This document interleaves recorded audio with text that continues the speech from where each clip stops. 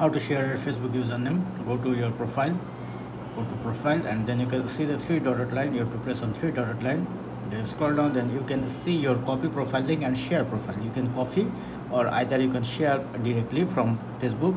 Press on share, then you can see the different option: messenger, feed, WhatsApp, copy link, group, text, anywhere, Instagram. Suppose I want to send as text. Press on text, then you can see your URL, and now type your number, and once done, just press on send. Your profile will be sent this profile user.